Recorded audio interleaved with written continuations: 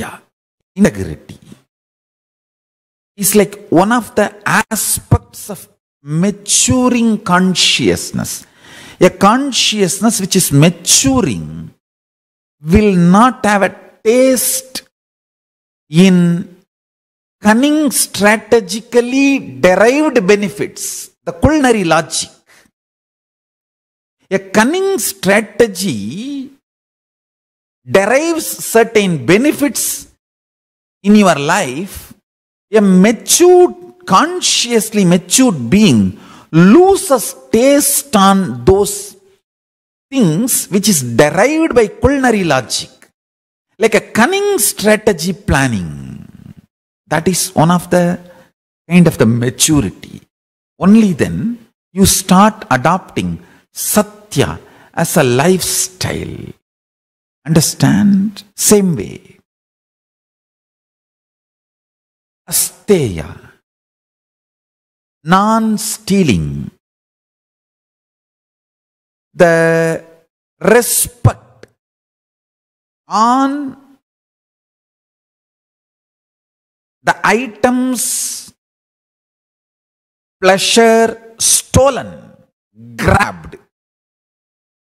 Respect on those items drastically collapses, drops in a matured being. That is when the asteya becomes lifestyle. Understand?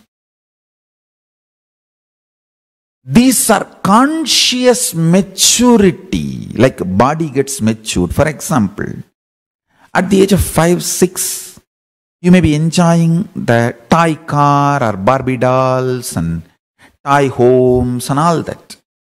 But at the age of 21, 22, if you see your child enjoying those toys and dolls and enjoy, that is okay.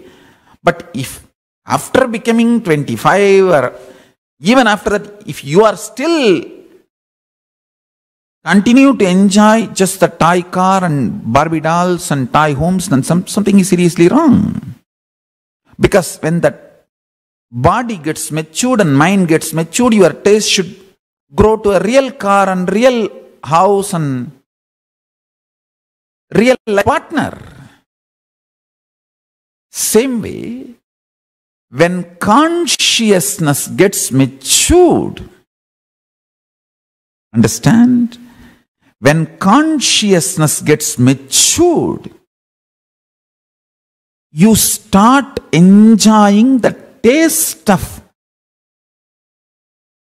Satya, integrity, taste of asteya, non-stealing, taste of aparigraha, the minimalism. Minimalism is an amazing power.